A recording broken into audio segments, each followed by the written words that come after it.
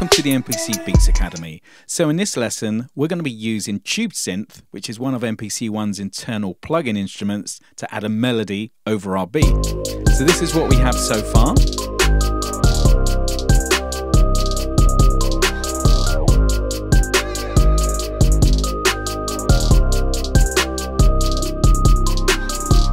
So let's go to a new track.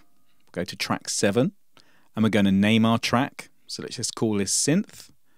Press Do It. And now we need to change our mode to the plugin icon. And now our plugin program will say plugin 001.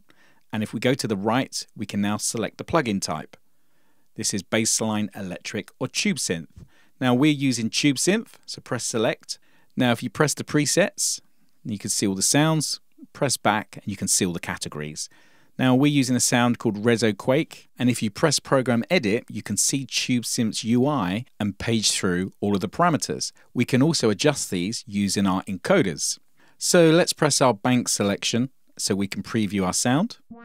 And then let's use our encoder and affect the cutoff and resonance. And again, this can be fully automated. So now let's play a part. So we're going to use notes mode, shift, notes, and now let's play a part.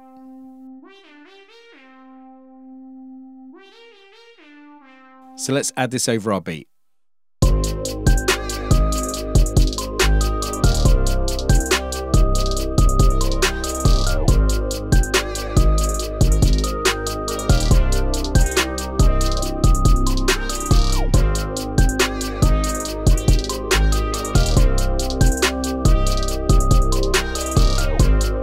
So now that we've worked out our melody, let's start recording this. So let's go to our quantize, make sure that we've got that set. We're going to put that on 1/16 and hit record and play.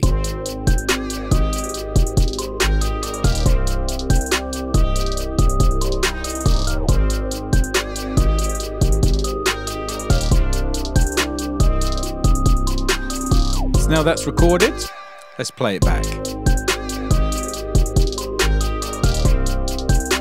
View our notes. So on our next lesson, we're going to be adding some final instrument textures to our beat. So see you next time.